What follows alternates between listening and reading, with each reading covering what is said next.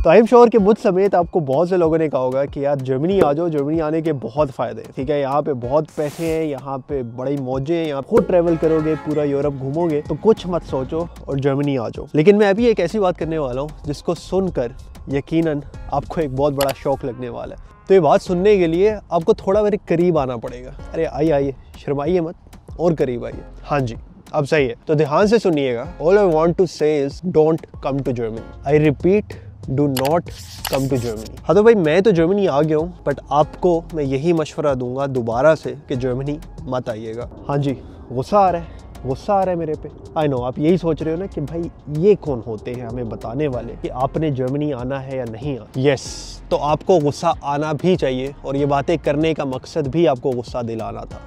But on a very serious note, ये decide करने वाला मैं कोई नहीं होता कि आपको जर्मनी आना चाहिए या नहीं, बट कुछ चीज़ें बताने वाला मैं ज़रूर होता हूँ एज एक्सपीरियंस्ड पर्सन जो कि जर्मनी रह चुका है, जो कि आपको एक इन्फॉर्म्ड डिसीजन मेकिंग में थोड़ी हेल्प आउट कर सकता है। तो जी हाँ, इस वीडियो में मैं 10 ऐसे चैलेंजेस के हवाले से बात करने लगा हूँ जो कि मोस्टली लोग जो बाहर से जर्मनी आते हैं उनको फेस करने पड़ते हैं। और हो सकता है कि आप में से कुछ लोग इन चैलेंजेस या इन मसलों को फेस करने के लिए अभी रेडी ना हो। तो इससे पहले कि आप अपना माइंड फुली बना लो कि मैंने जर्मनी आना है, लेकिन जर्मनी आने के बाद फिर कुछ ऐसी चीज़ें आप फेस करो जो आप सोचो कि पहले तो हमें किसी ने नहीं बताया, सब कह रहे थे जर्मनी आ जाओ, जर्मनी आ जाओ, बड़े फ़ायदे होंगे, बट अब ये सारे जो चैलेंजेस हैं उसके बारे में हमें पहले पता होता तो शायद हम जर्मनी ना आते। तो अगर आप भी अभी इस कश्मकश में हो कि जर्मनी आया जाए या नहीं, और जर्मनी आने के एडवांटेजेस ज़्यादा होंगे या डिसएडवांटेजेस ज़्यादा होंगे, तो ये वीडियो आपके लिए, क्योंकि इसमें मैं सारे डिसएडवांटेजेस के बारे में बात करूंगा, क्योंकि एडवांटेजेस के बारे में शायद हर कोई बात कर रहा है और वो एडवांटेजेस ठीक भी है, लेकिन साथ ही साथ बहुत कम लोग हैं जो आपको डिसएडवांटेजेस के बारे में बताएंगे। और हो सकता है कि कोई ऐसा डिसएडवांटेज या कोई ऐसा चैलेंज हो तो सुनकर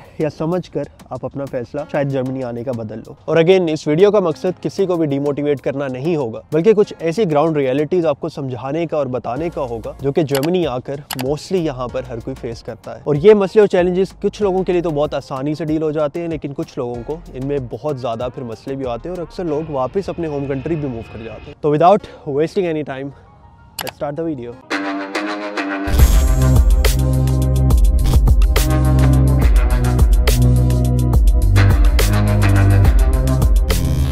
स्टार्ट करते हैं अपने सबसे पहले रीज़न से कि सबसे पहला कौन सा रीज़न हो सकता है। आई एम श्योर आप में से बहुत से लोगों को ऑलरेडी रीज़न पता भी होगा और बहुत दफ़ा आप लोग इसके बारे में सुन भी चुके होंगे। वो रीज़न है लैंग्वेज बैरियर का, कि ऑब्वियसली यहाँ पर जो लैंग्वेज के इश्यूज़ हैं वो बहुत प्रोमिनेंट हैं जर्मनी में। ऐसा नहीं है कि यूरोप में अगर आप और कहीं मूव करते हैं तो आपको लैंग्वेज बैरियर नहीं फेस करने पड़ते। ऑब्वियसली हर मुल्क की अपनी यहाँ पर ज़ुबान है, जिस तरह इटली में इटालियन देख लें, स्पेन में स्पेनिश देख लें, लेकिन जर्मनी थोड़ा हाईलाइट इसलिए भी किया जाता है कि German language is not a very easy language to learn. तो to be very honest, German is a hard language. जब मैं भी सीख रहा था तो मुझे भी शुरू में तो एक टाइम पे मैं कहता था कि यार क्या ये ना ही सीखनी पड़े तो बेहतर होता। अगेन, जर्मन एक बहुत इंपॉर्टेंट चीज़ है अगर आप जर्मनी में लॉन्ग टर्म सेटलमेंट का सोच रहे हो। और अगेन, मैं लॉन्ग टर्म सेटलमेंट का इसलिए कह रहा हूँ कि अगर तो आपका फ्यूचर प्लान यहीं पे सेटल डाउन होने का जर्मनी में, तब बहरहाल आपको जर्मन लैंग्वेज का आना ज़रूरी हो जाता है। इवन कि आपकी जॉब्स वगैरह इंग्लिश में भी चल रही हो, फिर भी आप थोड़ा डिस्कनेक्टेड फील करोगे सोसाइटी। इस चीज़ के हवाले से जो जर्मन चांसलर ओलफ शोल्स है, रिसेंटली वो एक यूनिवर्सिटी में गए थे और वहाँ पर जो उन्होंने स्पीच की थी उसमें उन्होंने ये बात कही थी कि जो जर्मन लैंग्वेज स्किल्स हैं वो एक्सपेक्ट किए जाते हैं कंपनीज में भी और डेली लाइफ में भी।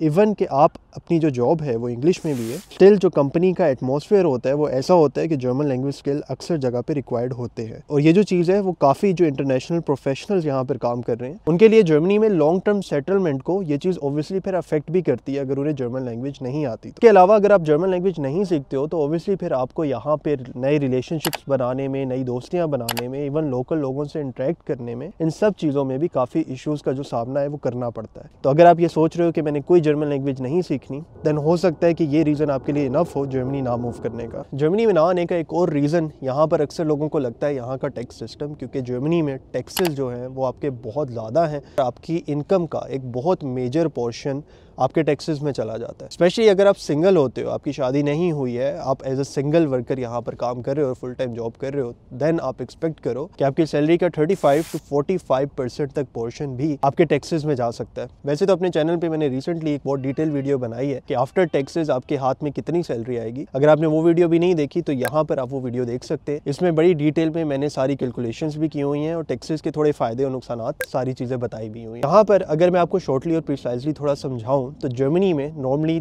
2 कैटेगरीज में आपके टैक्सेस को डिवाइड किया जाता है। एक आपका इनकम टैक्स है और दूसरा आपका सोशल कंट्रीब्यूशंस में जाता है, जो कि आपकी डिफरेंट इंश्योरेंसेस को कवर करती है। तो जो आपका इनकम टैक्स है वो नॉर्मली वेरी करता है आपकी सैलरी के हिसाब से। अगर आपकी कम सैलरी होती है तो इनकम टैक्स नॉर्मली आपको कम देना पड़ता है, लेकिन अगर आपकी सैलरी बढ़ती है तो आपका इनकम टैक्स भी सैलरी के साथ साथ बढ़ता रहेगा। तो इनकम टैक्स की मिनिमम लिमिट 14% है, लेकिन ये इंक्रीज होकर 45% तक भी जा सकती है, अगेन डिपेंडिंग कि आपकी टोटल सैलरी कितनी है। इसी तरह जो सेकंड पार्ट है सोशल कंट्रीब्यूशंस का, उसमें आपकी डिफरेंट इंश्योरेंसेज आ रही हैं, जिसमें कि आपकी हेल्थ इंश्योरेंस जो कि 7.3% तक कटती है, आपकी पेंशन इंश्योरेंस जो कि 9.3% कटती है, इसी तरह आपकी अनएम्प्लॉयमेंट इंश्योरेंस जो कि 1.2% कटती है। इसके अलावा अगर आप क्रिश्चियनिटी रिलीजन से बिलोंग करते हैं देन आप चर्च के टैक्सेस भी देते हो और कुछ सॉलिडेटरी टैक्सेस भी देते हो। फॉर इंस्टेंस अगर आपकी 2000 टोटल सैलरी होती है तो ये सब टैक्स कटने के बाद तकरीबन 1400 यूरो तक आपको बैंक में आएंगे। इसी तरह अगर आपकी 5000 यूरो होती है तो ये आपकी अमाउंट टोटल जो बैंक में आती है तकरीबन 2900 to 3000 यूरो के बीच में आती है। अब अगेन अगर आप कंफ्यूज हो कि यार इतना ज़्यादा डिफरेंस कैसे आ रहा है, टैक्स मेरे हाई किस तरह से हो रहे हैं सैलरी के हिसाब से, तो जो वीडियो मैंने आपको शुरू में कही थी वो आप लाजमी देखिएगा, वहाँ पर हमने इन सब चीज़ों की कैलकुलेशन भी की हुई है। तो ये चीज़ अगर आप सोचो, स्पेशली अगर हम पाकिस्तान इंडिया जैसे कंट्री से आ रहे हैं तो वहाँ पर टैक्सेस हम देते तो हैं लेकिन इतने ज़्यादा नहीं देते भी हैं, तो वो इनडायरेक्ट वे से आ रहे होते हैं। ऐसा नहीं होता कि आपकी सैलरी कट के आपको जो बैंक में आ रहा है वही अमाउंट कम आ रही है। वहाँ पर जिस तरह चीज़ों पे आप एक्स्ट्रा टैक्स दे रहे होते हो और चीज़ों पे एक्स्ट्रा दे रहे होते हो, बट जो इनकम आपकी इन हैंड आती है वो ज़्यादा होती है, लेकिन यहाँ पर ओबियसली फिर वो सारी चीज़ें पहले ही काट के जो बचता है वो देते हैं। तो इस वजह से स्पेशली जब हम एशियन कंट्री से आते हैं तो हमें बहुत ज़्यादा हिट होता है कि यार ये क्या है कि हमारी 35 to 45% जो सैलरी है वो सारी यहाँ पे कट गई है। तो अगर आप इतने ज़्यादा टैक्स देने के हक में नहीं हो तो अगेन ये चीज़ आपको यहाँ पर थोड़ा मसला करेगी लॉन्ग टर्म में। तो एक और चीज़ जो आपको एक्सपीरियंस करनी पड़ेगी अगर आप जर्मनी आते हो तो वो यहाँ का कल्चरल डिफरेंस है, या फिर यहाँ पे जो रेसिज्म इश्यूज है। तो जो रेसिज्म का फैक्टर है वो आपको बड़े या मिड साइज सिटीज़ में तो इतना ज़्यादा फील नहीं होता, लेकिन अगर आप बहुत स्मॉल टाउन्स में जाते हो जहाँ पर इंग्लिश बिल्कुल कम बोली जाती है तो अक्सर जगह पे आपको ये चीज़ भी फेस होती है। और लेकिन कुछ एरियाज हैं, स्पेसिफिक सिटीज़ भी हैं, जैसे आप कैमिनेट्स का, लाइप्जिग वगैरह का आप सुनते रहते होंगे कि अक्सर वहाँ पे रेसिज्म कमेंट भी सुनने को मिलते हैं। लेकिन यही चीज़ अगर आप म्यूनिख या बर्लिन इधर उधर की साइड पे चले जाते हो तो वहाँ पर रेसिज्म कम होती है, क्योंकि वहाँ पर ऑलरेडी काफ़ी इंटरनेशनल लोग आ चुके हैं और वहाँ के लोकल लोगों को ऑलरेडी एक्सपोजर है फॉरेनर्स का। इस हवाले से एक बहुत अच्छी पोस्ट आई थी local.de न्यूज़पेपर पे, जिसमें वो एग्जांपल देते हैं एक पाकिस्तानी स्टूडेंट की जिन्होंने फेसबुक पर पोस्ट की थी और ये कहा था कि मैंने अपना मास्टर्स यहाँ पर किया है और अब मैं फुल टाइम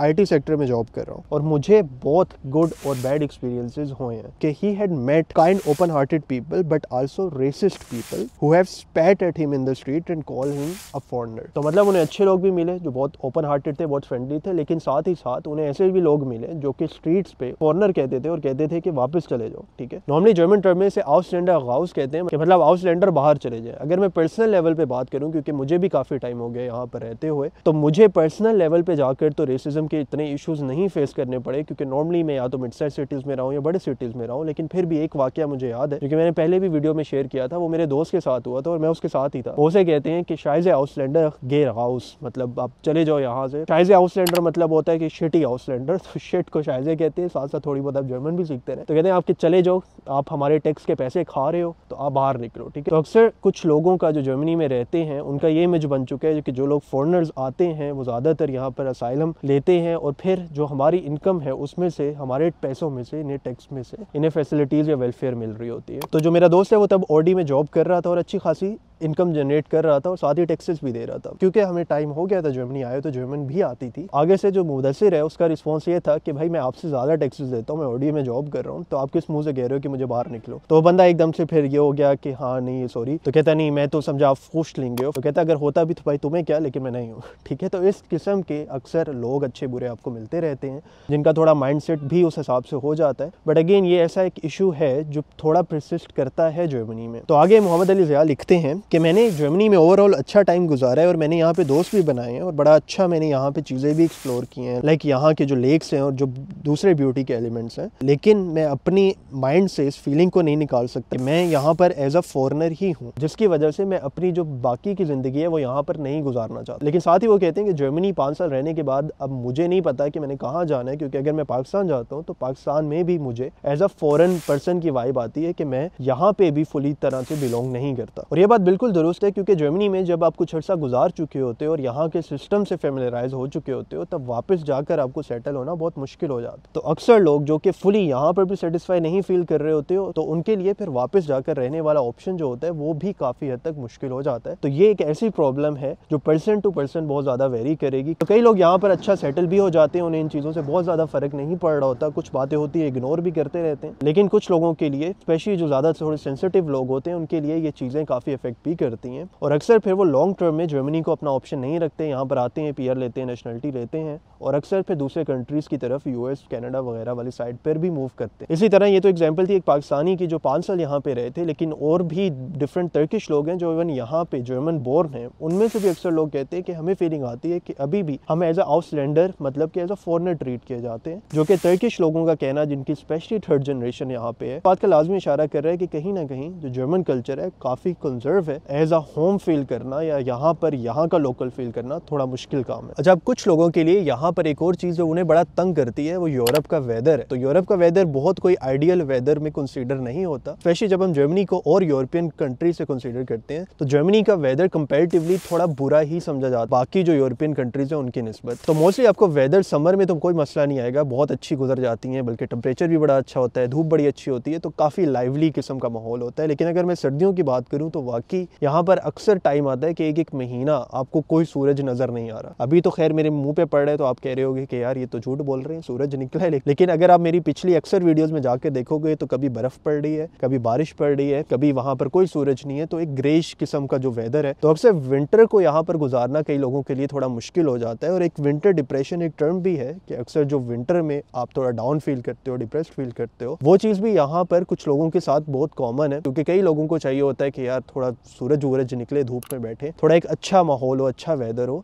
जो कि पाकिस्तान में आपको मिलता है, लाइक इंडिया में भी आपको आई एम श्योर मिलता होगा कि इवन सर्दियों में ठीक है ठंड होती है लेकिन धूप बहुत अच्छी निकली होती है, दिन के टाइम पर आप जा सकते हो, अपनी फर्दर एक्टिविटीज कर सकते हो। लेकिन यहाँ पर अक्सर सर्दियों में बाकी काफी हद तक एक्टिविटीज बिल्कुल पॉज हो जाती हैं। एक और चीज जिससे पर्सनली मैं खुद भी बहुत तंग होता हूँ कभी कभी, वो जर्मनी की ब्यूरोक्रेसी सिस्टम है। ठीक है, जर्मनी का जो ब्यूरोक्रेटिक स्टफ है, मतलब जो ऑफिस वर्क है, इस टाइप की जो चीजें आपको गवर्नमेंट लेवल पर जाकर चाहिए होती हैं, आपने कोई काम अपना करवाना होता है, फॉर इंस्टेंस पीआर के लिए अप्लाई करना है, नेशनलिटीज के लिए अप्लाई करना है, वीजा एक्सटेंशन के लिए अप्लाई करना है, अक्सर जगह पर आपको 6-6, 7-7 महीने की अपॉइंटमेंट का वेटिंग टाइम मिल रहा होता है। मेरे दोस्त है, उन्होंने नेशनलिटी की सब रिक्वायरमेंट पूरी है, लेकिन 1 साल बाद जाके उनको अपॉइंटमेंट मिली है कि आप नेशनलिटी के लिए अप्लाई करें। इसी तरह जब मैं भी पीआर के वगैरह के लिए अप्लाई कर रहा था तो मुझे भी 7-8 महीने बाद की अपॉइंटमेंट मिल रही थी। और अक्सर जब नए स्टूडेंट्स भी यहाँ पर आते हैं तो उन्हें भी ये चीज़ अक्सर फेस करनी पड़ती है कि इवन डॉक्यूमेंटेशन उनकी पूरी होती है, बट जो आउटलैंडर भी होल्डर है, मतलब जो फॉरेन ऑफिस है, वहाँ पर उन्हें अक्सर जो डिले अपॉइंटमेंट टाइमिंग्स हैं वो मिल रहे होते हैं। अब तो खैर सिचुएशन थोड़ी वो बेहतर कर रहे हैं, इस पर काम भी कर रहे हैं कि स्टूडेंट को इनिशियली ही जो लंबे अरसे का वीज़ा है वो देकर भेजें ताकि स्टूडेंट्स को इतने मसले ना आए। But still this is something जो कि ब्यूरोक्रेसी में, जो जर्मन स्पेशली ब्यूरोक्रेसी में, आपको बहुत ज़्यादा इंप्रूवमेंट अभी यहाँ पर देखने को मिलेंगी कि यहाँ पर बहुत सी चीज़ें हैं जो फास्ट की जा सकती हैं, ऑनलाइन की जा सकती हैं, क्योंकि अभी भी बहुत सा काम यहाँ पर पेपर वर्क में होता है। कई जगह जहाँ पर आप ऑनलाइन अपना काम कर सकते, वहाँ भी इवन आपको पर्सनली खुद इन पर्सन जाकर अपनी चीज़ें करनी पड़ती हैं। तो एक बहुत बड़ा लैक है यहाँ के ब्यूरोक्रेसी सिस्टम में। इवन जब टैक्स फाइल करना होता है और बहुत सी चीज़ें फाइल करनी होती है, जब बिजनेस के टैक्स फाइल करने होते हैं, तो ये सारा सिस्टम एक बहुत कम्प्लेक्स है और अक्सर लोग इसलिए, अगर लॉन्ग टर्म बिजनेस का प्लान होता है, कुछ ऐसा होता है, तो जर्मनी के ब्यूरोक्रेटिक सिस्टम को लेकर इवन खुद जर्मन्स भी बहुत तंग होते हैं कि यार कुछ चीज़ें थोड़ी सिंपल करो। तो जो बंदा फॉरेन से आएगा, जो बाहर से आएगा, उसके लिए ऑब्वियसली ये चीज़ें काफ़ी टफ हो जाती हैं। और अक्सर यहाँ पर जो डॉक्यूमेंटेशन है, जो ऑफिशियल डॉक्यूमेंटेशन है, वो भी जर्मन लैंग्वेज में है। तो इवन जब जर्मन्स को मसला हो रहा है और आप बाहर से आते हो, जर्मन लैंग्वेज भी नहीं आती, तो डेफिनेटली आपको कुछ मदद चाहिए होगी और अक्सर आप बड़ा फ्रस्ट्रेट हो जाते हो कि यार क्या इतने मुझे ईमेल्स और लेटर वेटर आते रहते हैं, तो ये क्या सीन है। अगर इतने ज़्यादा ऑर्गेनाइज्ड नहीं हो या इतनी ज़्यादा खप बर्दाश्त नहीं कर सकते हो तो फिर सोच के जर्मनी आना, क्योंकि यहाँ पर पेपर डॉक्यूमेंटेशंस के काफ़ी मसले रहते हैं। अब एक और चीज़ जो आपके लिए समझना बहुत ज़रूरी है कि अगर आप जर्मनी में आ रहे हो या इवन कहीं भी किसी और अब्रॉड कंट्री में जा रहे हो, तो एक चीज़ जो आपको चाहिए होती है वो आपकी मेंटालिटी का स्ट्रॉन्ग होना चाहिए होता है कि you have to be mentally very very strong. क्योंकि यहाँ पर मोस्टली जब आप एज अ स्टूडेंट आते हो, आप अकेले आ रहे होते हो, ठीक है, कोई आपके साथ फैमिली सपोर्ट नहीं होती है और यहाँ पर अक्सर चीज़ें आपको खुद ही मैनेज करनी पड़ेंगी। लेकिन एक बात यह है कि यहाँ के दोस्त ही आपकी फैमिली हो, और मुझे यहाँ पर रहते हुए बहुत अच्छे दोस्त मिले, चाहे वो पाकिस्तान से हो, इंडिया से हो। इंडिया के लोग भी बहुत हेल्पफुल हैं यहाँ पर। इंडिया और पाकिस्तान के क्योंकि कल्चर सिमिलर हैं, तो आपको बहुत सी चीज़ें शेयर करना या उनको बताना या उन्हें समझाना आसान हो जाती हैं। इसी तरह मेरे बहुत जर्मन दोस्त भी हैं या डिफरेंट और नेशनलिटीज़ के भी हैं वो भी डिफरेंट टाइम्स पे काफ़ी अच्छे अच्छे काम आते हैं, लेकिन जो ईज़ मैं फील करता हूँ एक पाकिस्तानी या किसी इंडियन दोस्त से अपने शेयर करने में, वो शायद दूसरे कल्चर के लोगों में मुझे उस तरह से नहीं फील होती। तो कहने का मकसद ये कि यहाँ पर आपके दोस्त ही आपकी फैमिली होते हैं, और अगर अच्छे दोस्त मिलें तो ये वाला पॉइंट काफ़ी हद तक आपका कवर हो जाएगा। लेकिन फिर भी बहुत सी चीज़ें होंगी जो आपको खुद ही से मैनेज करनी पड़ेंगी। तो ट्रू मायनों में यहाँ पर आके आपको इंडिपेंडेंटली रहना पड़ेगा और काफ़ी चीज़ें खुद से मैनेज करना पड़ेंगी, और ये चीज़ें अक्सर काफ़ी स्ट्रेसफुल भी हो जाती हैं और आपके दिमाग पे ये बर्डन भी डाल सकती हैं। तो बहुत से लोगों को मैंने देखा है, कुछ तो बड़े स्ट्रेस लेते हैं इन कामों का, कुछ बड़े नॉर्मली लाइक अपना आराम से ये चीज़ें कर भी लेते हैं। तो ये पर्सन टू पर्सन डिपेंड करता है। तो आपने अपनी एवेल्यूएशन खुद करनी है कि क्या मैं मेंटली इतना कैपेबल हूँ, मेरे मेंटल स्ट्रेंथ इतनी है कि मैं एक बाहर के मुल्क में जाके एक डिफरेंट इन्वायरमेंट में जाके सारी चीज़ें मैनेज कर सकता हूँ। अगेन एक फैमिली सिकनेस का फैक्टर भी इसमें आ जाता है। बहुत से लोग फैमिली सिकनेस भी फील करते हैं, या होम सिक जिसे हम कहते हैं वो भी फील करते हैं यहाँ पर आने के बाद, लेकिन वो एक शॉर्ट टाइम पीरियड के लिए होता है। अगर आप अपने आप को बिजी रखो, मसरूफ रखो डिफरेंट और चीज़ों में, अपने कामों में, अपने मकसद आपको पता हो किस लिए आए हो, तो अक्सर ये चीज़ ओवरकम की जा सकती है। और जितने भी मैं फैक्टर्स बता रहा हूँ ये वो हैं जो ओवरकम किए जा सकते हैं, तो टाइम के साथ साथ ये चीज़ें फिर आपको आसान भी लगने लग जाती हैं। जिस तरह मुझे पहले जर्मन लैंग्वेज बोलना, किसी से इंटरेक्ट करना बहुत मुश्किल लगता था, लेकिन अब वो सिनेरियो डिफरेंट है कि जो चीज़ें पहले यहाँ पर मुश्किल लगती थी वो आसान भी लगने लग गई हैं, क्योंकि अक्सर एक तो लैंग्वेज की वजह से भी और यहाँ पर सिस्टम को समझने की वजह से भी काफ़ी चीज़ें आसान हो रही हैं। शुरू में ओब्वियसली आपको बहुत सी चीज़ों को टाइम देना पड़ेगा समझने के लिए भी। तो अगेन मैं दोबारा आपको रिमाइंडर दे दूँ कि ये सारे वो फैक्टर्स हैं जो आप ओवरकम कर सकते हो, लेकिन फिर भी कुछ लोगों के लिए ये फैक्टर्स ओवरकम करना थोड़ा मुश्किल भी होता है और वो करना भी नहीं चाह रहे होते। तो इसी थोड़ी सी एडवाइस के साथ हम अगला पॉइंट अपना कवर करते हैं, जो कि है हार्ड वर्क का। ठीक है, अगर तो आपको आदत नहीं है बहुत ज़्यादा काम करने की, तो आपके लिए यहाँ पर लाइफ उस तरह से थोड़ी मुश्किल हो सकती है, क्योंकि यहाँ पर नॉर्मली स्टूडेंट्स काम करते हैं, लाइक पार्ट टाइम जॉब्स भी करते हैं, जिसमें रेस्टोरेंट जॉब्स भी आ जाती हैं, फैक्ट्री जॉब्स भी आ जाती हैं, और बहुत किस्म की इस तरह की थोड़ी hard working like labour jobs भी आ जाती हैं, कभी कभार आपको करनी पड़ती हैं। फाइनेंशियल चीज़ें हैं वो इन चेक रखने के लिए। तो ये चीज़ बड़ी इंपॉर्टेंट है कि आप यहाँ पर जो अपनी मेंटेलिटी है वो वाली कि हम रेस्टोरेंट्स में जॉब्स नहीं करनी है, वहाँ पर जॉब्स नहीं करनी, वो आपको थोड़ी पीछे छोड़नी पड़ेगी। काफ़ी लोग अगर वो पीछे नहीं छोड़ते तो फिर ये इनके लिए बहुत बड़ा रीज़न है यहाँ पर ना आने का, क्योंकि अगर आप तो अपना वही चिल लाइफस्टाइल जो पैम्पर्ड बच्चों वाला है कि अम्मी अब्बू भर रहे हैं, फीसेस भर रहे हैं, सब कुछ मेरा हो रहा है, मैंने कोई अलग से काम नहीं करना, वो चीज़ आपको यहाँ पर नहीं मिलेगी। क्योंकि यहाँ पर अगर आपने फाइनेंशियली तौर पर सही तरह से सर्वाइव करना है तो फिर आपको काम करना पड़ता है। गिवन कि कुछ फैमिलीज़ के सर्कमस्टांसेस ऐसे होते हैं कि अम्मी अब्बू के पास इतने सेविंग्स पड़ी हुई हैं कि वो बच्चों को दे देते हैं कि यार तुम अभी फुली फोकस करो पढ़ाई पे या लैंग्वेज सीखने पे और कामों पे, जो कि बिल्कुल गलत नहीं है। अगर आपके पास ऐसी चीज़ें हैं तो आप फाइनेंशियल रिसोर्सेज को अपने यूटिलाइज करें और फुली अपना फोकस करें जॉब्स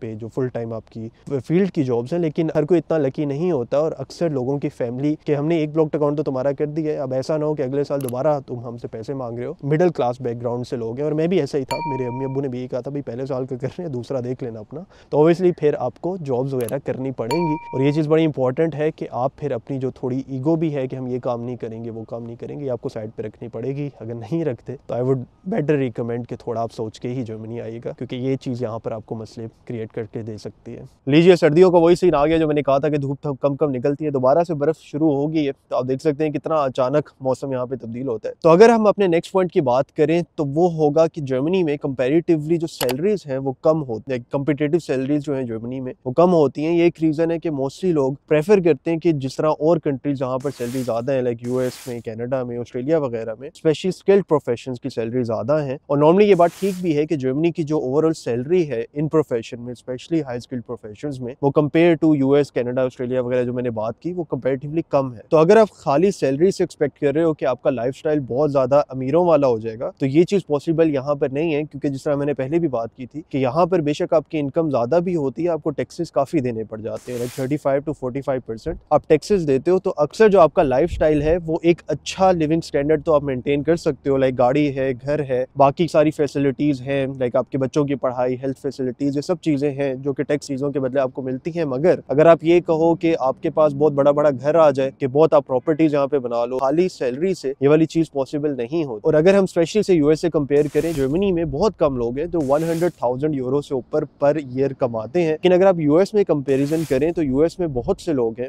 जिनकी सैलरी $100,000 पर ईयर से ज्यादा होती है। लेकिन ये फिर अलग डिबेट है कि यूएस में फिर एक्सपेंसेस भी उस लिहाज से ज्यादा होते हैं। मोस्टली आपकी लाइक हेल्थ केयर की फैसिलिटीज भी कवर्ड नहीं होती, तो आपके एक्सपेंसेस भी उस हिसाब से यूएस में काफी ज्यादा होंगे। तो राइट अवे अगर आप सैलरीज को कंपेरिजन करें कि जर्मनी के 50,000 यूरो आपको पर एनम मिल रहा है और यूएस में जो $50,000 पर एनम मिल रहा है, तो जर्मनी का 50,000 यूरो काफी ऊपर है एज कम्पेयर टू यूएस का $50,000। हाँ, लेकिन फिर भी अगर स्ट्रिक्टली सैलरी की बात की जाए तो जर्मनी में कंपेयर टू अदर जो मैंने ये कंट्रीज बताए हैं उनकी निस्बत हाई प्रोफेशनल या स्किल्ड वर्क जॉब्स में सैलरी आपकी कम होती है। तो इसी वजह से कुछ स्पेशली स्पेसिफिक प्रोफेशनल्स वाले लोग लाइक डॉक्टर्स हो गए, लॉयर्स हो गए, कुछ इंजीनियर्स भी हो गए, वो प्रेफर करते हैं कि हम ऑस्ट्रेलिया, कनाडा, यूएस वाली साइड पर जाएं जहां पर हमें सैलरीज शायद यहाँ से ज्यादा मिले। कोल्ड एंड स्ट्रेट फॉरवर्ड कहना बिल्कुल गलत नहीं होगा जर्मन लोगों की अक्सर नेचर को डिफाइन करने के लिए। ये अगेन हर बंदे के लिए वैलिड नहीं होगा, ऑब्वियसली लोग होते हैं जिनकी नेचर्स आपस में एक दूसरे से डिफरेंट होती है, लेकिन ओवरऑल अगर जर्मन लोगों को देखकर बात की जाए तो मोस्टली यहाँ पर जो कल्चर है या यहाँ पर जो लोग हैं वो आपको थोड़े कोल्ड बिहेवियर के या फिर थोड़े आपको स्ट्रेट फॉरवर्ड लगेंगे, क्योंकि जर्मनी में यहाँ पे ये कॉन्सेप्ट है कि जो चीज होती है उसे विदाउट एनी मैनिपुलेशन उसी तरह अक्सर कह दिया जाता है, जो कि अक्सर ऑनेस्टी कई दफा comes out to be very rude. अच्छा, इससे मुझे एक किस्सा याद आ गया कि मेरा एक दोस्त था, उसका एग्जाम हुआ था, वो बाहर आया एग्जाम देके तो बड़ा परेशान था कि यार मेरा एग्जाम जो है वो बहुत बुरा हुआ है, और साथ ही हमारा एक और जर्मन दोस्त भी बैठा हुआ था, तो वो उसे देख के कहता है यार इतना परेशान क्यों है, वो कहता है यार एग्जाम बहुत बुरा हुआ है, मैं पढ़ नहीं सका, तो मेरा एग्जाम बहुत बहुत बुरा हुआ है। अब यूजुअली आप अगर सोचो तो हम अगर कोई होता देसी वगैरह में से तो हम थोड़ा सा उसे कहते हैं यार कोई नहीं, चलो हौसला कर, कोई मसला नहीं है, अगली दफा पढ़ ली, ये कर ली, वो कर ली। और तो वो जर्मन जो साथ था वो साथ में कहता है क्या तो नहीं पढ़ा था तो ऐसे ही होगा ना, ठीक है। तो ये अक्सर रूड भी लगता है, लेकिन वो जेन्युइनली कह रहा था क्या नहीं पढ़ा तो पेपर तो वो खराब ही होगा ना। तो अक्सर इस टाइप की चीजें होती हैं जो काफी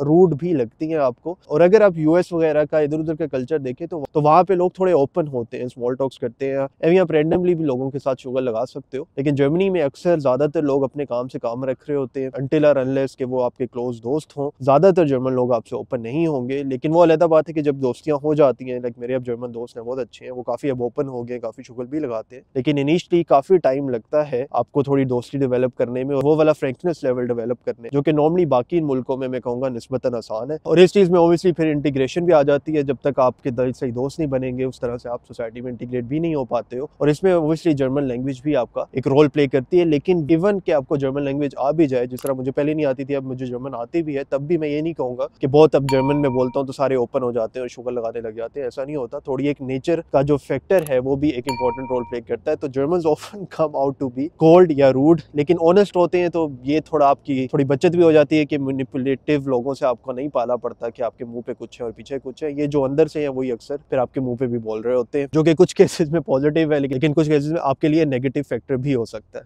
अच्छा, एक और चीज जो आप यहाँ पर मिस करेंगे वो नाइट लाइफस्टाइल होगा आपके मुल्क का, या फिर आपके मुल्क के खाने होंगे। ये दोनों चीजें मैंने तो बहुत मिस की है। इवन कि मैं इस्लामाबाद से, और हमारे लिए मशहूर है कि हम लोग तो जल्दी 8-9 बजे सो जाते हैं, और हमारे तो कोई इतने खाने वाने भी मशहूर नहीं है। तो आप सोचो कि अगर मुझे एज ए इस्लामाबादी ये जर्मनी आके फील हो रहा है कि यहाँ का नाइट लाइफ कुछ भी नहीं, मतलब आप 7-8 बजे के बाद सब कुछ बंद हो जाता है, ऐसा होता है कि आधी रात है, आपको कुछ समझ ही नहीं आ रही होती करना क्या है, ठीक है। तो नाइट लाइफ यहाँ का बहुत ही ज्यादा बोर, और ये this is something coming out from a person who is living in Islamabad. Mostly मेरा जो बचपन है या जो मेरी कॉलेज यूनिवर्सिटी लाइफ है वो इस्लामाबाद की है, तो इस वजह से यहाँ पर अगर कोई लाहौर, कराची या बहुत लाइवली सिटी से आएगा, स्पेशली इंडिया पाकिस्तान में काफी ऐसे बड़ी सिटीज है जो काफी ज्यादा लाइवली है, तो आपको ये चीज हिट होगी। स्पेशली अगर थोड़े मिड टाउन या स्मॉल सिटीज या इवन मेजर सिटीज में भी, आप म्यूनिक को देख लीजिएगा, 8-9 बजे के बाद बंद पड़ा होता है सारा, ठीक है। तो ये आपको काफी चीज हिट होगी कि यार ये नाइट लाइफस्टाइल तो है ही नहीं। इवन संडे को सब चीजें यहाँ पे बंद होती है। मोस्टली हमारा ये होता है कि यार संडे आया, छुट्टी है, चलते हैं दुकान में जो चीजें हैं शॉपिंग करते हैं, लेकिन यहाँ पे डिफरेंट कॉन्सेप्ट है कि संडे है तो घर बैठो आराम करो, सब मार्केट सब चीजें बंद होंगी, ठीक है। तो ये बहुत बड़ा कल्चर डिफरेंस है जो कि आपको फील होगा। और अगेन जो जिस तरह मैंने खानों का कहा, यहाँ पे आपको टर्किश खाने तो मिल जाएंगे, लेकिन वो भी एक टाइम पे आप आके थक जाओगे कि यार ये मैं डोनर ही खाता रहता हूँ या फलाफल ही खाता रहता हूँ। आपको जो जर्मन खाने हैं वो यहाँ पर इनका कोई ऐसा खानों का है ही नहीं कि आपको कि यार मैंने जर्मन डिशेस ट्राई करनी है और ये चीज जर्मनी की बहुत अच्छी है। थोड़ी बहुत चीजें, कार्टोफल वगैरह हो गया, इस टाइप की ब्रोचने वगैरह होगी, लाइक ब्रेड होगी, डिफरेंट टाइप की चीज होगी, लेकिन जो फूड है इटसेल्फ वो बहुत ही लिमिटेड ऑप्शन है। तो आपको अपनी ही देसी फूड आपको पकानी पड़ती है। अक्सर रेस्टोरेंट्स में बहुत ज्यादा ऑप्शन नहीं मिलेंगे, बीच बीच में ऑब्वियसली पिज्जा और ये वो चीजें मिलती रहती है, लेकिन जो फूड इटसेल्फ, जो जर्मन फूड कल्चर है या फूड की जो ऑप्शंस है वो आपको बहुत लिमिटेड मिलेंगे। तो अगर तो आप फूडी पर्सन हो तो भाई खाने वाने सीख के आना, वरना ये चीज भी आपको यहाँ पे बड़ा मसला करेगी कि खाने तो मिल ही नहीं रहे यार, पैसे हैं बट खाने इतने अच्छे मुझे मिल नहीं रहे, तो अब क्या करना है, ठीक है। तो ये चंद रीजन थे जो मैंने आपके साथ शेयर किए हैं ऑब्वियसली शेयर करने का मकसद ये नहीं है कि मैं आपको कहूँ कि जर्मनी ना आए, मैं खुद जर्मनी पहुंचा हूँ, मैं सबको डिमोटिवेट करूँ, ऐसी बात बिल्कुल नहीं है। लेकिन ये चीज़ें जब मैं जर्मनी आ रहा था मुझे किसी ने नहीं बताई थी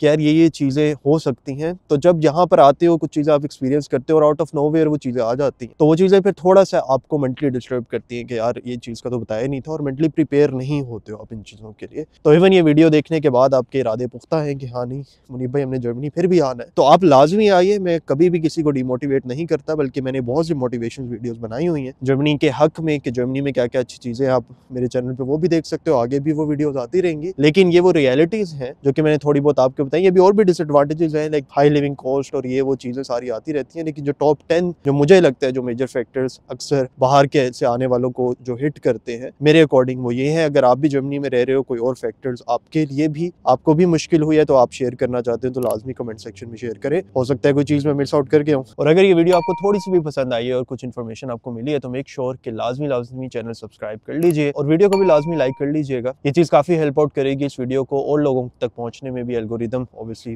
कैच करेगा जब आप ज़्यादा इंटरेक्ट करोगे या कमेंट करोगे। कमेंट भी लाजमी करना कि मनीब भाई हाँ समझ आ गई चीज़ें, और बताना कि इस वीडियो की वजह से कहीं आपका जर्मनी आने का माइंडसेट बदला है या नहीं बदला, और ये चीज़ें आपके लिए कितनी ज़्यादा मैटर करती हैं। ठीक है, सी you in the next video. क्योंकि मुझे अब ठंड बहुत लग रही है, जैकेट मैंने हल्की पहनी है बट बर्फ पड़ रही है यहाँ पे। बट कोई नहीं, इंशाल्लाह आपको नेक्स्ट वीक दोबारा हम मिलेंगे। जितना मर्जी मौसम ठंडा हो जाए, कुछ भी हो जाए, जब तक मैं बिल्कुल ठीक हूँ इंशाल्लाह वीडियोस आती रहेंगी और आप ही लोग हो जो मुझे मोटिवेशन देते हो। So it really means a lot to me. ख्याल रखिएगा, दुआ में याद रखिएगा। अल्लाह हाफ़िज़।